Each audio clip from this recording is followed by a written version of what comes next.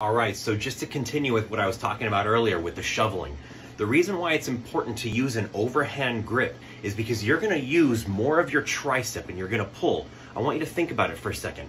Underhand grip, holding the shovel this way, you're doing this and you're pushing up. You are putting a lot of pressure on this muscle right in here. This is the anterior deltoid, okay? And it's also where your bicep tendons come up and attach to your scapula, all right?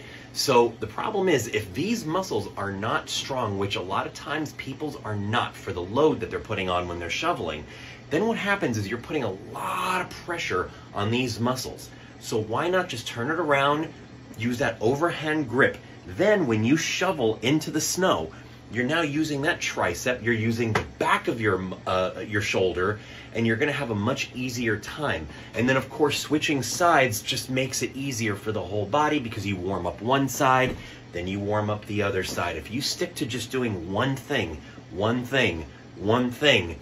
you're gonna end up having a problem in your hip, lower back, or somewhere in your body that you least expect it. So that's the whole reasoning behind using that overhand grip. Try to engage the triceps and the back of your shoulders more. Your back muscles are much stronger than the front, so use them. Okay, that's it. Adios.